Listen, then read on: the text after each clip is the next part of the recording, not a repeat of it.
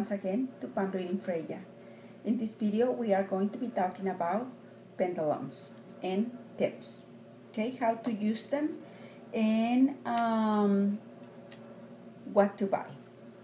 The first thing I will advise everyone to do is to think about what would you like.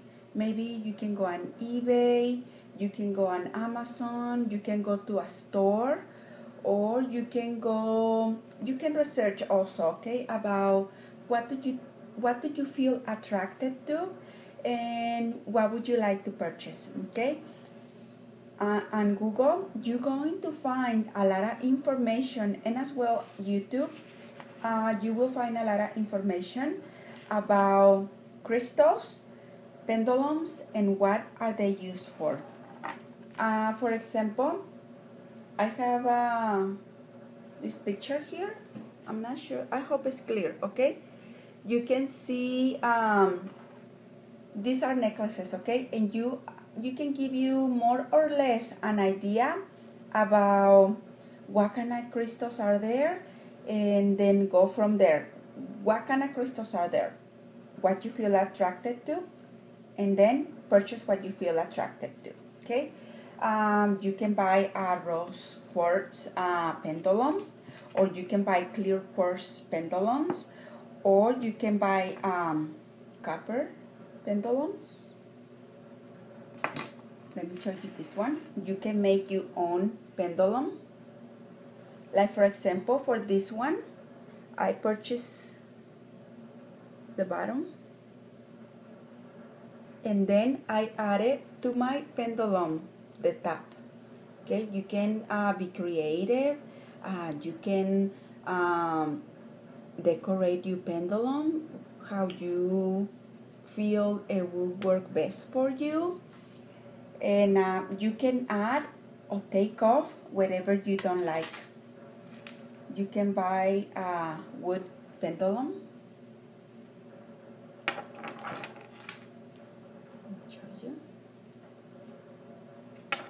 You can buy something you like this, and then you can add on the top whatever you feel that you will like. Okay, also you can make a pendulum with a ring. Okay, any ring, any necklace. Okay, so the next step after you purchase a pendulum, it will be to get familiar with your pendulum, okay? Like for example, you can just begin by holding your pendulum, looking at it, and just maybe carry it on your purse, or just hold it, you know, just so you feel your pendulum. The next will be to begin asking questions. But first, the first step will be asking your pendulum. Well, actually, I have also named my pendulums. Like for example, the name of this pendulum is Tikiriboo, and of course, because when I purchased this, I'm like, hey, I'm gonna receive Woody, and it just came up to me, okay, to call the wood pendulums Woody. So you can name your pendulum if you feel like naming them, or putting them also in a special place. I will show you something, okay? Okay, so you had gone through the process of researching about crystals and what would you like to purchase. According to what you feel, no, I feel like rose quartz will help me more, or clear quartz, or I want something different like tiger's eye, or you know, amethyst, or anything like that, okay? You can research about that, and then once you feel more confident, or once you have the information you think you need, just go ahead and purchase. Actually, you don't have to do research if you don't want to. You can just go look, and the one you feel attracted to, just buy it. Okay, once you receive your pendulum, the next step after you have held it and all those things, it will be to ask your pendulum to please show you yes and no. For example, Tikiriboo, please show me yes.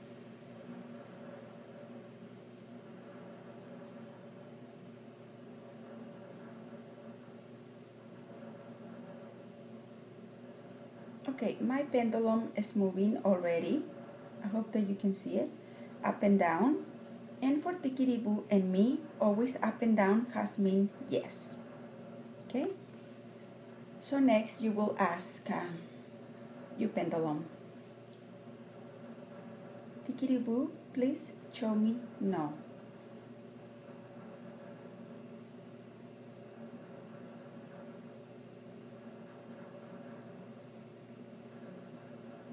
My pendulum is going into a circle, and I am familiar also with that. For Tikiriboo and me, going into a circle means no. Okay, the next thing you can do is do exercises. Like for example, you can post something online or on Facebook to practice with your pendulum.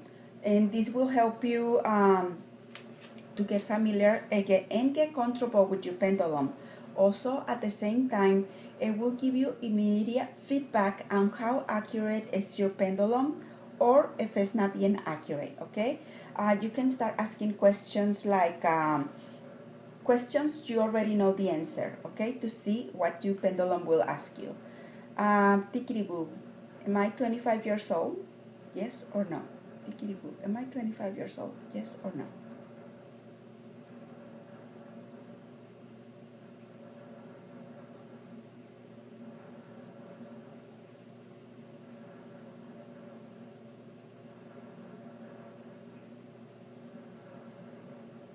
Here comes the answer. It's starting to move in a circle.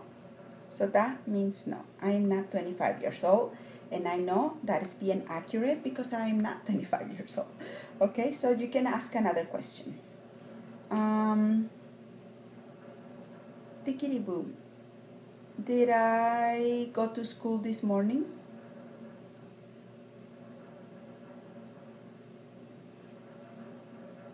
It's already showing me a no. Of course, I didn't go to school this morning.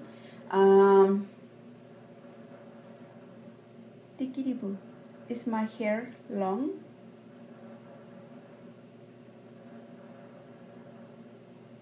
You can already see it's moving up and down. Okay? To avoid any further confusions for the future, what you can do is design, if you use notebooks for your notes or whatever, you can design one paper and you can put the name of the pendulum. This is Tikiriboo. Yes is up and down. Up and down. No is a circle. Okay? You can make your notes and make it neat, and anything you come across with your pendulum, you can always write it down, because if you use it and then you don't use it, then you will forget, okay, what was yes or what was no. In this way, you will have your book for reference to go back to, okay? So you can do that. Write it down. Write it down and always keep that in mind. Okay, so now the next thing that you can do once you know yes or no, you can begin practicing more actively with your pendulum. Hold it daily, ask questions daily, begin to get familiar. Like for example, once you're more advanced, your pendulum at times will say yes or no, and you will know those indications, like when it's a maybe, it moves up and down and then goes in a circle, or it just goes the opposite way of no. Okay, as you get familiar with your pendulum, you will begin to know when your pendulum is trying to tell you something else. Okay, the next thing that is fun to do and that I usually do is look, here is a chart. Okay, you can find this online. Okay, you can say pendulum intuition, pendulum charts or exercises. Let me see, what did I Google for this? Yes, maybe, should I or shouldn't I? Okay, just you can search pendulum charts, and different things will come up. Okay, like this one. This one has numbers on the outside. This one has letters on the inside. right here. And also has degrees and, you know, different things like at, number, and stuff like that. Okay, you will have fun with this kind of chart. I use this chart, like for example, when someone says, can you please tell me the first letter of the name of the man that I will marry? Okay, let's make up a character. Let's pretend that Cynthia is asking me what is the first letter of the name of the man that she will marry. So let's go ahead. Green, please tell me what is the first letter of the name of the man that Cynthia will marry. What is the first letter of his name?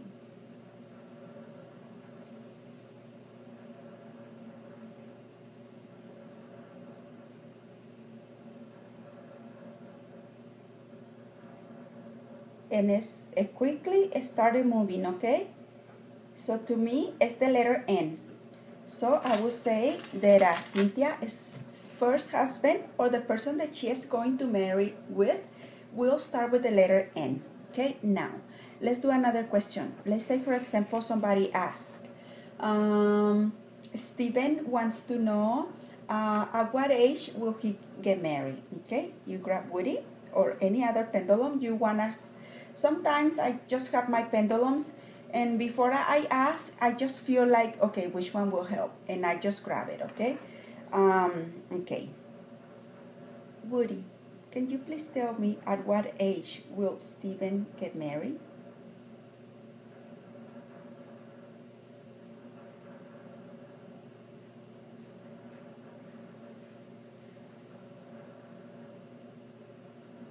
Okay, and to me it's appearing. Okay, stopping. Woody, at what age? Excuse me. Woody, at what age will Steven get married?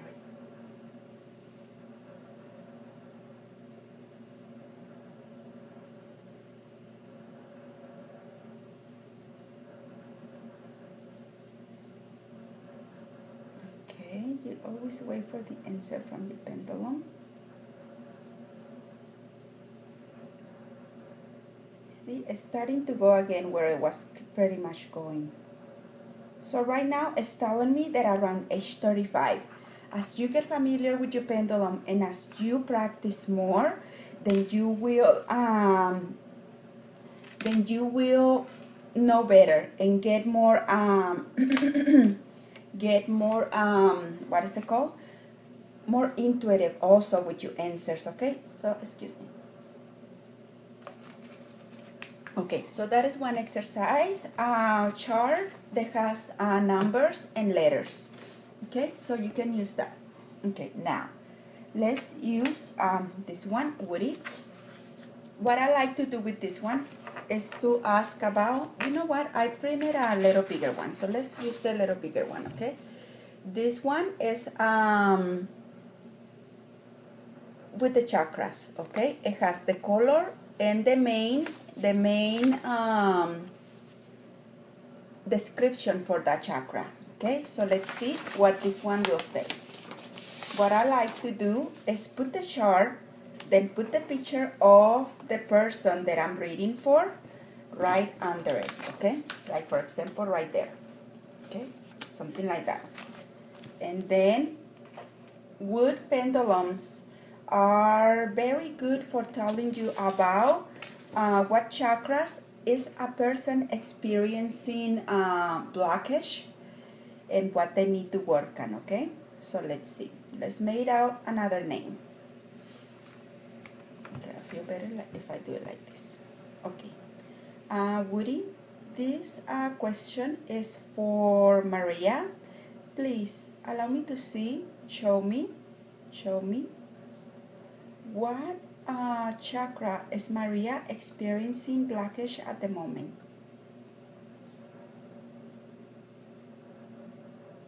What chakra is Maria experiencing blockage at the moment?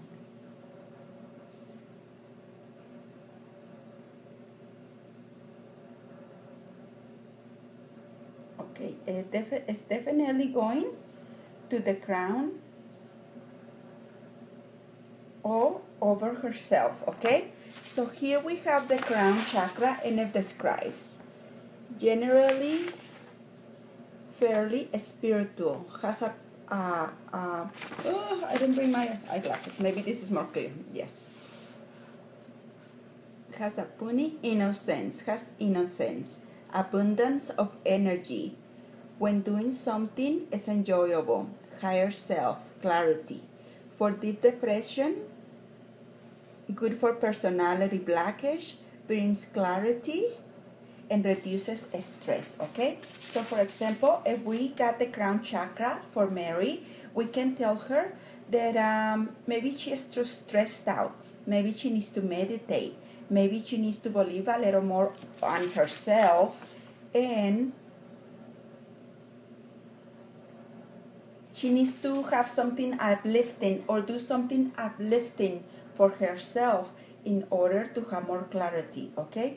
So the point of using these charts is that a short description is already given, and you can go with that and say something to the person that will make sense, okay? So we have the age, we have calculated age, we have calculated names or letters or times or around, things like that that you can do with the first chart. And with this one, we can do something fun for finding out what chakras is the person experiencing blockages, okay? So now this one is another fun pendulum exercise that I like to do. This one says, discover your life color, okay? With this one, what I like to do is just have fun also, you know? We're gonna ask for Cynthia again. Tikiriboo, please show me what is Cynthia's life color for the month of October. Okay, and I quickly went into yellow. I wish you could see a little more. Okay, I should have put it more in the frame. Okay, and I quickly went to yellow. So this one also has a short description, yellow. Maybe Cynthia should be careful with her stomach, liver, and adrenaline in the digestive system, okay? Maybe she should not eat out, or be careful with what she's eating. If she's eating too much spicy food, maybe she should tone it down in the month of October. Okay, less on.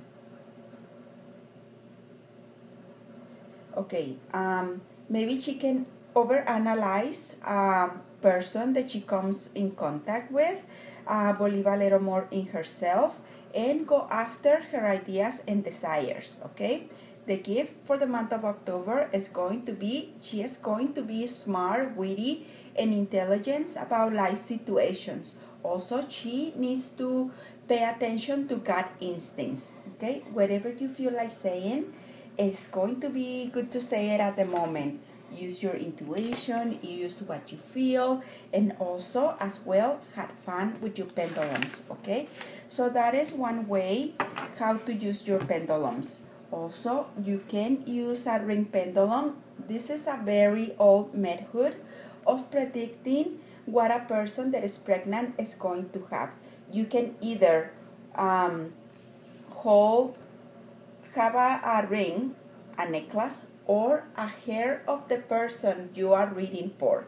Okay, you can put any ring, grab one of the hairs of the person you are reading for, and hang the ring like I'm doing it right now. What you are going to do is you can go over their hand. Once you go over their hand and every finger, come back, hold the ring on top of their hand, and you can ask, please show me first gender of firstborn. Okay, so there is saying firstborn of the person you are reading for is going to be a girl. Up and down is a girl. Circle is a boy. This is another one of those things that you have to write it down in order for you not to forget or get mixed up at the time of doing a reading. Also, what you can do on a pregnant woman, if you want to have if you want to know the gender of the baby that she is expecting, you can hold it on top of her belly, and if it moves forward, it's going to be a girl, and if it moves in a circle, it's going to be a boy. Okay, so that is another fun way to predict a gender.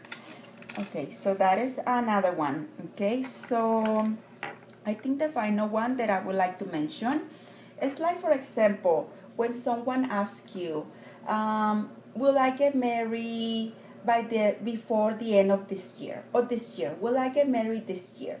And for example, you, Pendulum, is telling you, no, you are not going to get married this year. Okay, at times, some people don't like to hear just no. And when it comes to answering or giving more information about why you, Pendulum, is giving an answer of yes or no, you can also use your tarot cards. For example, let's pretend that for Mary, again, Mary is not going to get married this year. Your Pendulum just told you, okay? But you feel like, you know what? I don't feel comfortable with just telling Mary, you know what? No, you are not going to get married this year. To get more information, what we do is ask the cards, okay? You can also just hold one card. Please allow me to see what is important to know for Mary. What will help her? Why is she not going to get married this year? Okay? You ask your question, you cut the deck, pull one card, and you see what you get, okay? So here we have the Seven of Swords in the reverse position. Okay, so we can say that Mary is not going to get married this year, maybe because she hasn't healed something that has just happened in the near past. This can be a past experience, or she doesn't have the clarity that she needs. Even though she feels like she's ready, maybe she is not, because there are certain acts of someone else or in herself that she needs to pay attention to. Maybe she's not being honest with herself, or she is not clear about what does she really want. Okay, you can say something like that. Or for example, a yes and an answer that you like, well, it's kind of tricky. Okay, as anything tricky, like for example, am I going to feel better by the end of the year? Let's say it's a health question, okay? And your Pendulum gives you an answer that is yes. Like for example, you know what? Is this illness going to return to me? Going to return? Am I going to be suffering from the same illness that I'm suffering now in the future? And let's say your Pendulum say yes, okay? Okay, let's see. Okay, we ask again. Please allow me to see what is important to know. Name of the person. For Cynthia, why is she going to be suffering from the same illness in the future? Okay, why did I receive a yes? What is important to know about that? Okay, we cut the deck and okay, the Ace of Swords in the reverse position. Okay, maybe this is an indication that Cynthia is not being careful about a reality. Okay, maybe it's not that it's going to come back in the future. Maybe she's just feeling better for a certain period of time. It's advisable in this case maybe to not stop treatment, to continue to be careful, and to not ignore when she feels sick. Okay, that is why I'm saying sometimes it is important to bring more clarity into a question, because sometimes it's not nice just to say yes for something that the person is expecting that you will say no. Okay, and it's not nice to say no when the person is expecting you to say a yes. In this way, when you say the yes or when you say the no, you bring more information, and at the same time you help the person. Okay, so I think that I had mentioned everything that is about that I will advise everyone when it comes to using pendulums. Okay, so let's recap. First thing will be to find a pendulum you feel attracted to, something you feel comfortable holding and using. Next, it will be to get familiar with your pendulum. Ask a lot of questions. Ask questions you already know the answer. You already know the answer that is a yes, or you already know the answer that is a no.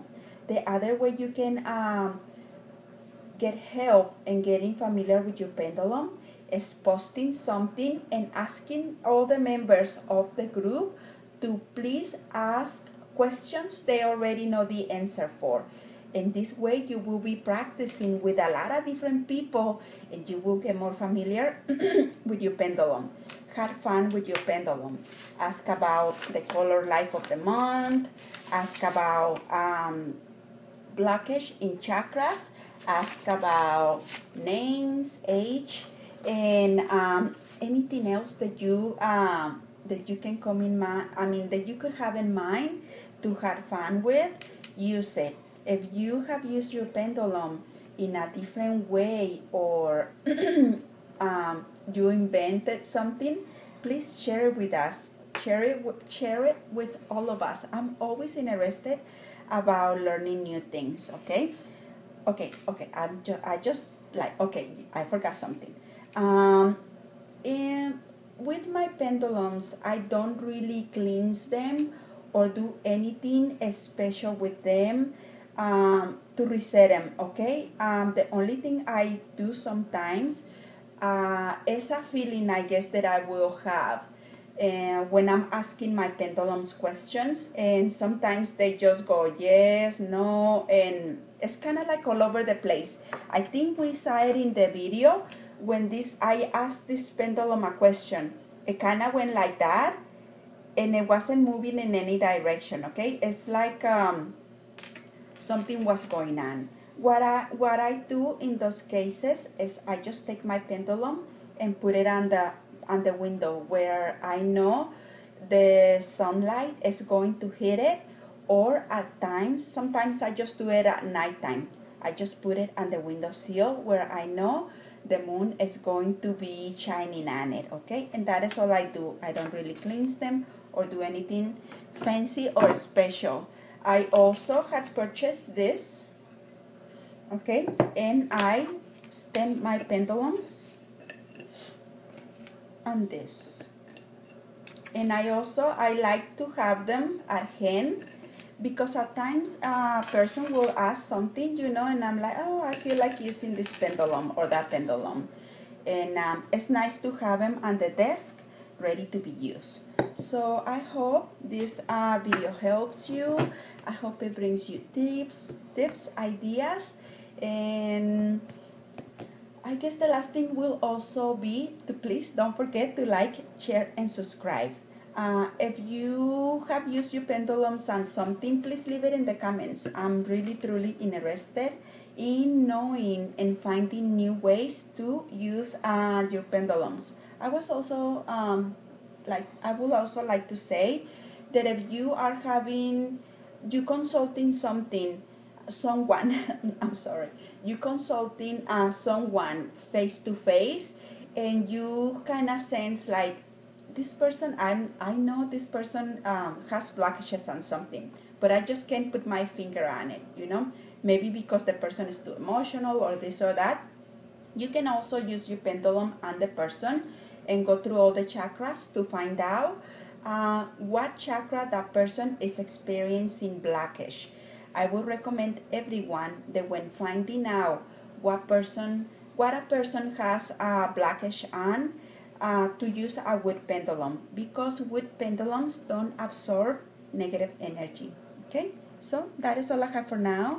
Thank you everyone for allowing me. I wish you all a wonderful day. Bye.